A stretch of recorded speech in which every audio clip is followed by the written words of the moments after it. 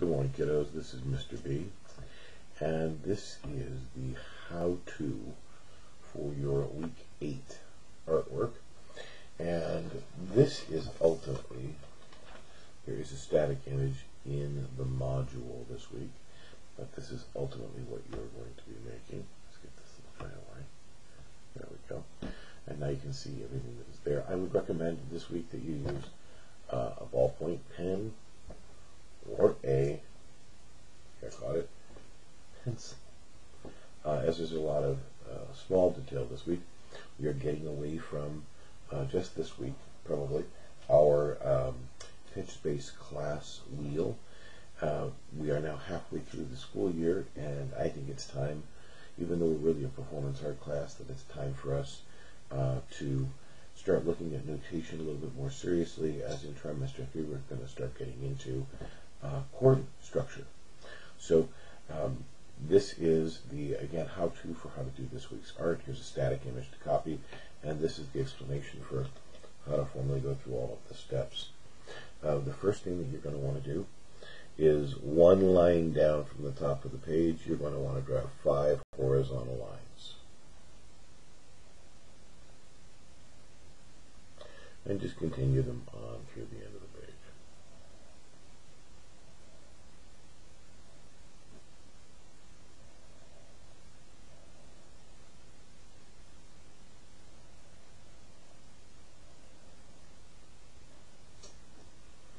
And there is our 5th line. Coming down 1, 2, 3 spaces is what you're going to need.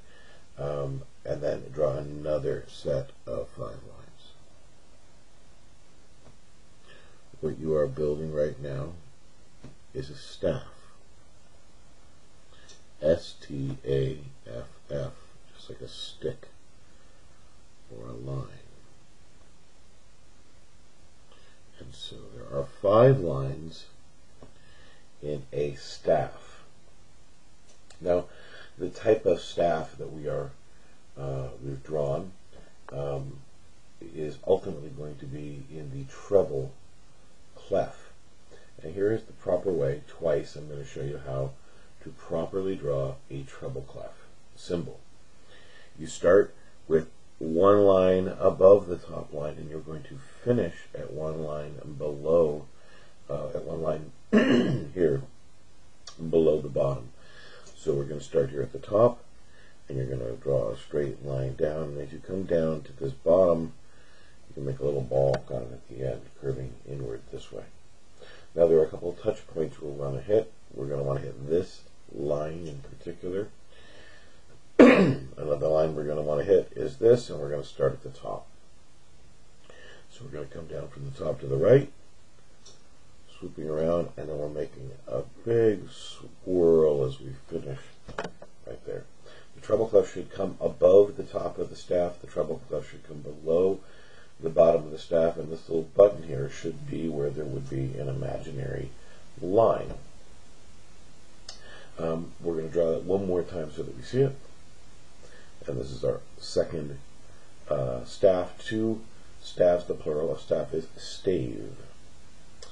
And here we go.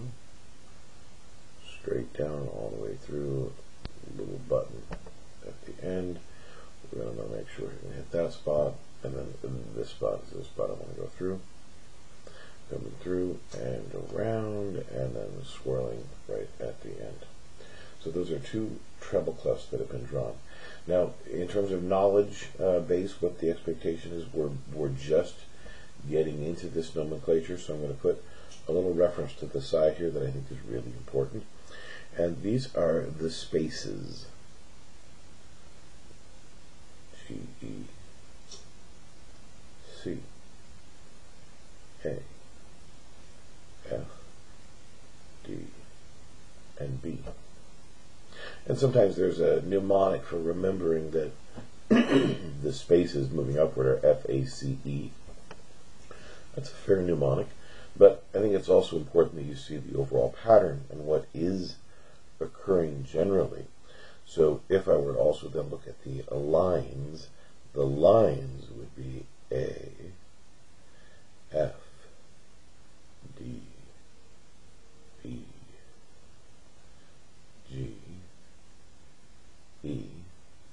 C, and A.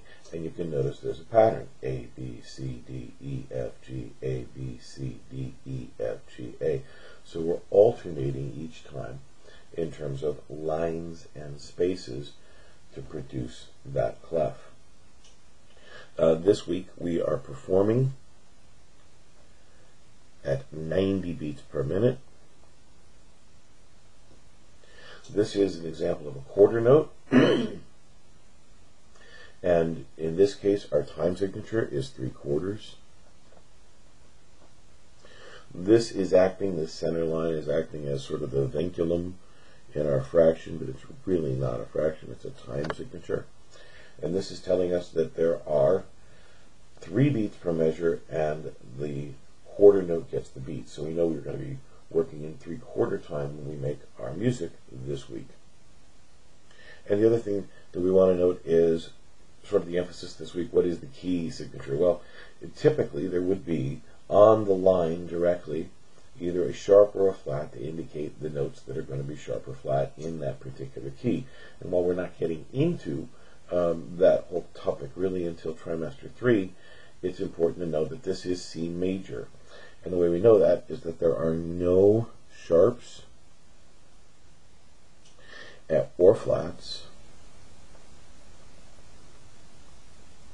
and that equals C major, and that is the key.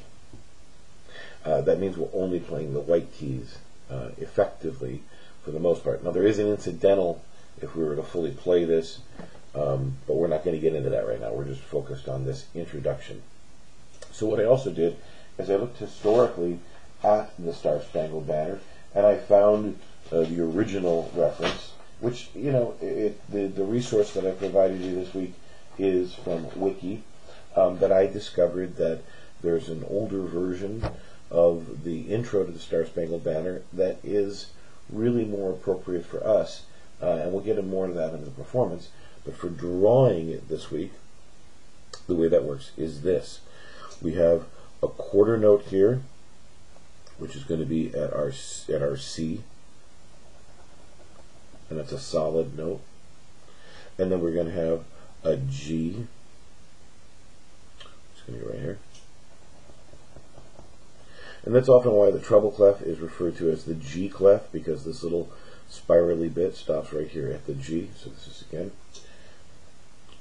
an introduction to such things. Our next note is our E.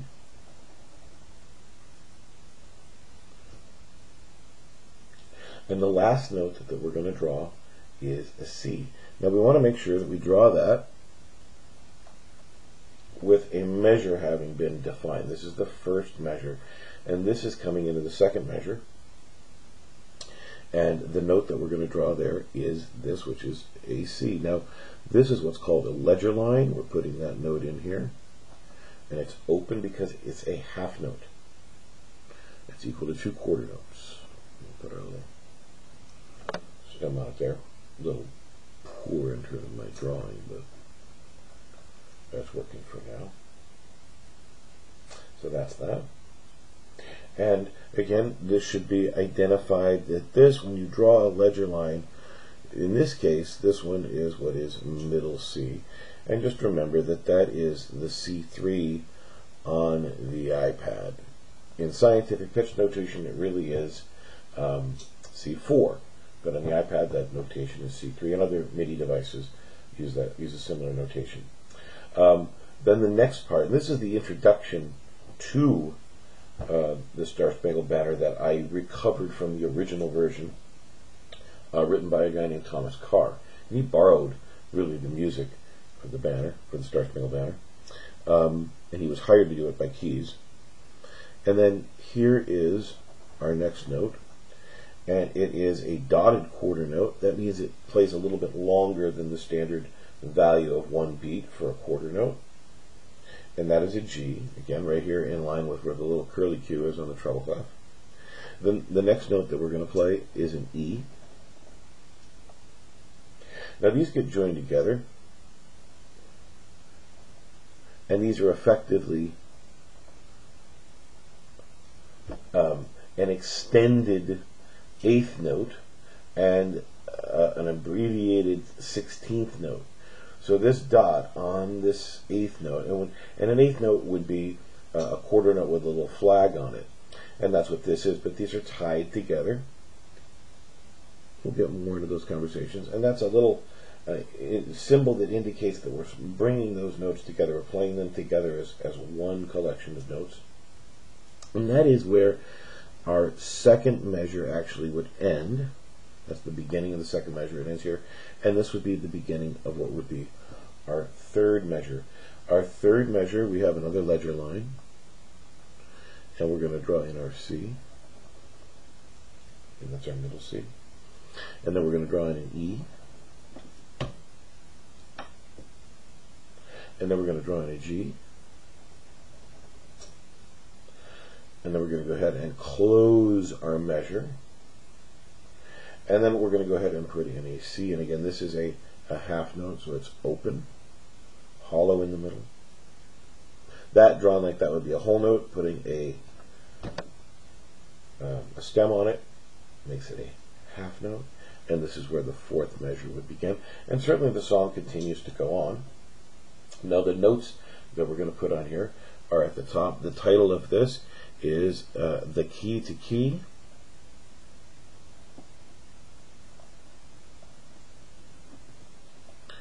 And it is from C to C.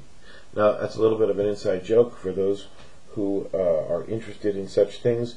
There was competition at the time for what was going to be the national anthem, and America the Beautiful was in competition, and in that there's a lyric that says from sea to shining sea, which is kind of why this is interesting, because in our introduction we're starting at C, we come all the way down, and using that traditional introduction comes back to C, and then we've got our phrase that we sing, "Oh see, can you see?"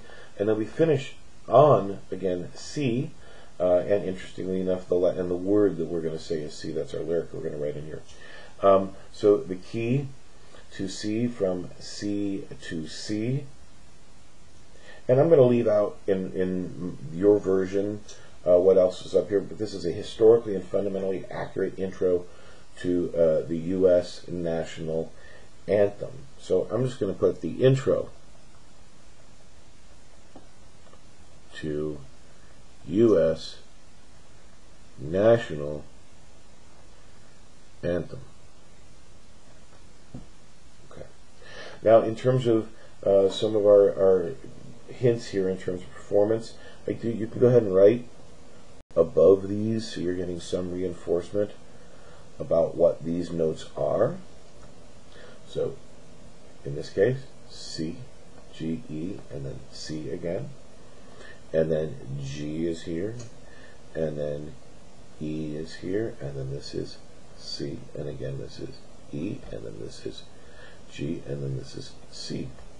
Again, now when you play this, and again it's 3/4 time, so it's 1, 2, 3. You're going to play it 1, 2, 3. This gets 1, 2.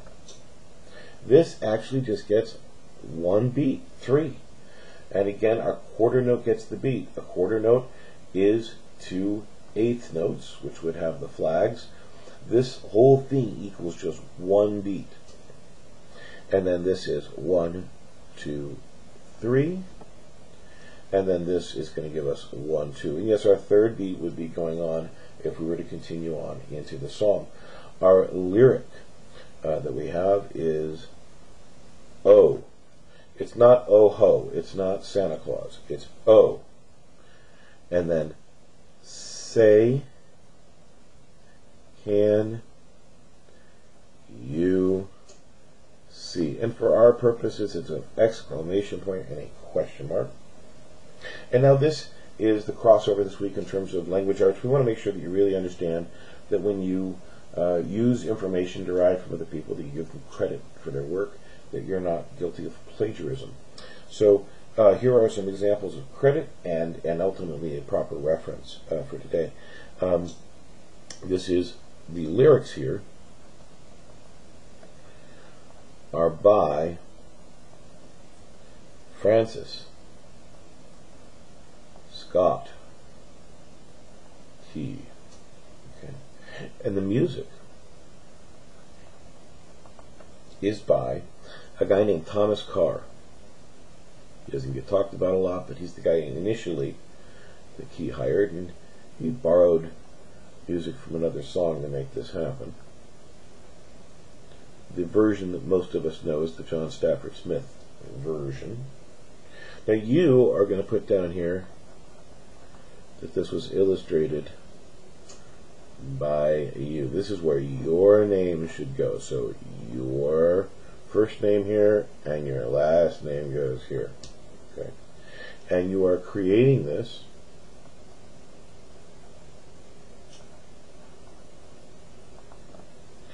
eighth grade music. Okay. This is eighth grade music, and this in your case you can put what down your period is, fifth period if that's where you're at. Okay. And this is ultimately the other thing I wanted to add here is that this is week 8, and there is an emphasis here on the minor sixth. The minor sixth actually occurs here between the E and the C. So between E and C, make yourself one of those little shapes right there. That interval right there is in fact our minor sixth, and I'll emphasize that a little bit in our video on the performance. The date today, whenever you do your work, today is the 25th for me. 2021. And then the last, and certainly not least, this is really the emphasis of our crossover this week, is reference. Typically, you start a reference hard to the left, and in this case, it's HTTP. This is where I found the information. Now, I would rather that you reference Wikipedia for all the judgment that it gets than not reference it. Meaning, if Wiki is where you got your information, well then, so be it. And in the past, it was a far greater taboo than it is today, as the quality of Wiki has improved a great deal. But still, it should not be your only source. This just happens to actually be a really good one. And so our reference is HTTP, and this is a colon. These are forward slashes, they mean forward. en.m.wikipedia.org/wiki/ capital the *star *spangled *banner. And I put a period here. There is no period. There should be no code there at all. Otherwise, that's not going to function for you.